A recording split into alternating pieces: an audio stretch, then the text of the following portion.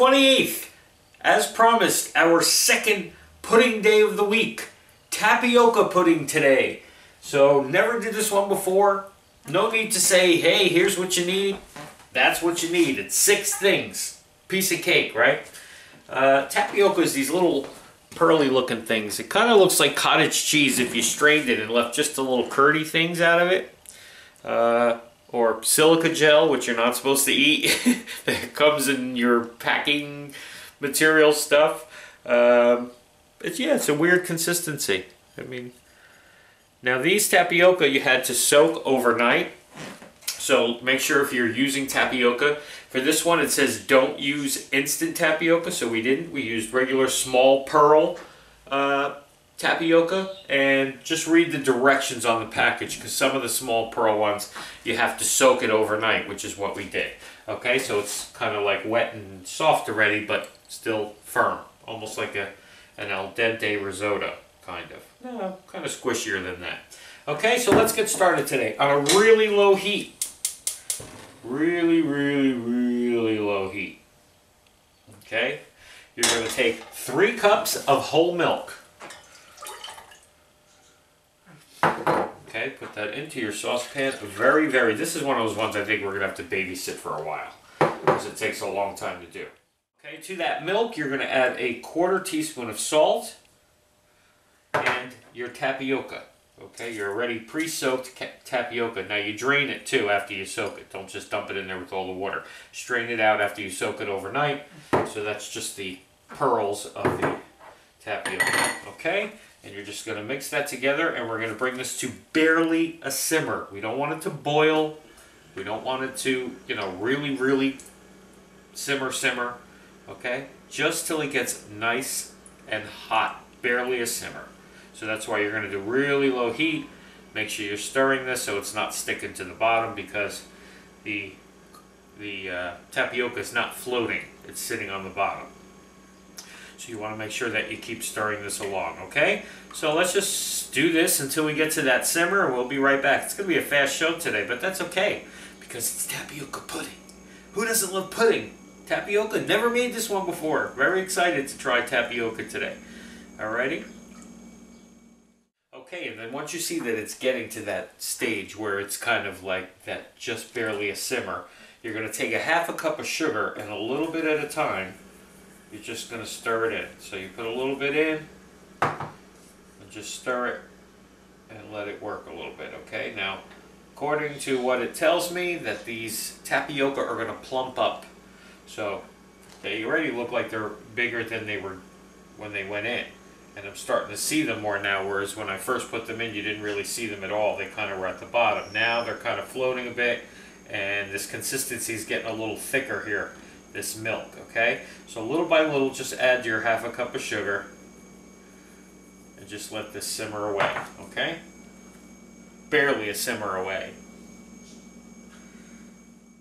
Okay, so next I have a bowl here with 2 eggs in it. Now normally when we do custards and puddings before, it's usually just the yolks that we use, but on this recipe it just said, ooh, look, good catch. Little egg on me, it's alright. Little egg on your face. But this one says use the whole egg, so that's what we're doing. Okay, and now we have to do the old temper trick, okay, since we didn't start from everything cold in the same pot, which I wonder if that would work with this. I don't know, we'll have to try it next time. But anyway, whisk, whisk, whisk, little bit at a time, not too much. Just drizzle a little tiny bit of this in there. You just want to bring this to temperature, okay? But make sure you're whisking away. Okay? So you whisk that and then pour it back into this pot once you do that. Whisking, whisking, whisking. Don't just dump it in and let it sit there, okay? You want to whisk it in so it kind of all incorporates and gets to the same temperature together without cooking your eggs. And just cook it for a couple minutes till you see it's already starting to thicken up. I mean, it's already almost a pudding consistency. So we're just going to let this thicken up just for a couple minutes, and then we'll be good to go. At this point, you can take your teaspoon of vanilla, whisk that into here, because you need that little shot of vanilla in here. And that's it. A couple minutes. We're going to put this into a bowl. We're going to let it cool down to room temperature, you know, about a half hour or so. Let it cool down. And then we're going to get it into the fridge, and we'll try it later once it's chilled fully and we know what it tastes like. Now, it also says you can serve this warm. So we're definitely going to taste it as soon as we put it into our bowl as a warm tapioca or a hot tapioca, and see what that tastes like too. This thing is just about done, as you can see. It's thickened up nicely,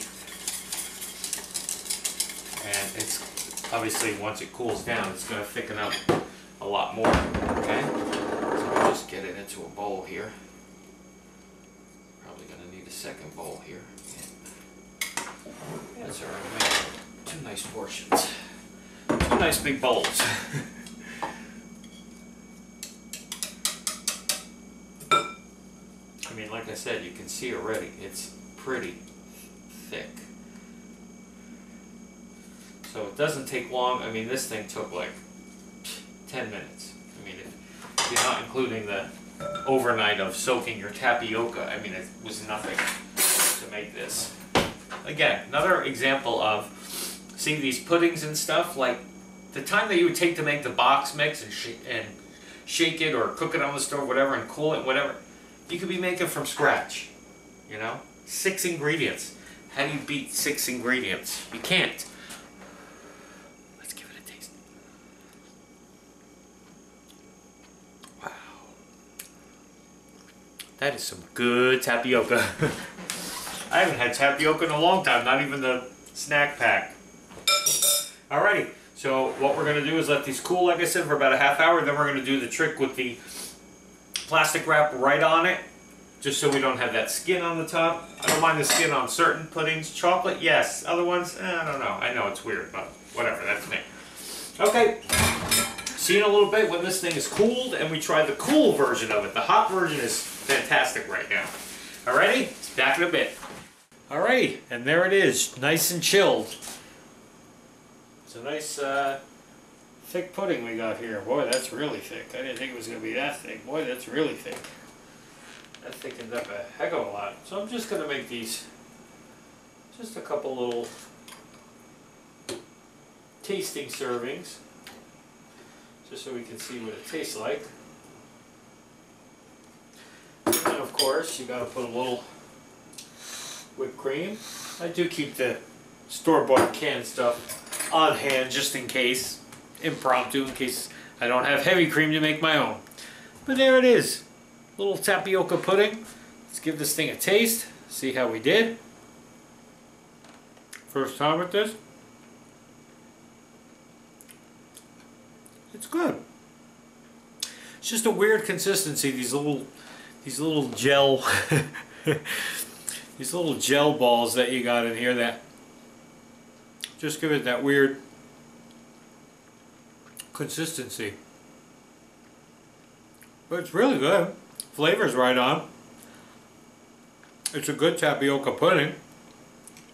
Maybe if I let it sit out a little bit, maybe it's just a little firm because it's so cold right out of the fridge. Maybe if it sat out a little bit, it would loosen back up, because I mean it's really thick. But alrighty, tapioca pudding day. Make your own, buy your own, whatever you gotta do. Alrighty? We'll see you tomorrow. Tomorrow's going to be a little interesting. Tomorrow's an experiment. I'll tell you more about it when we get there. We'll see how we do. Alrighty? See you tomorrow, everybody.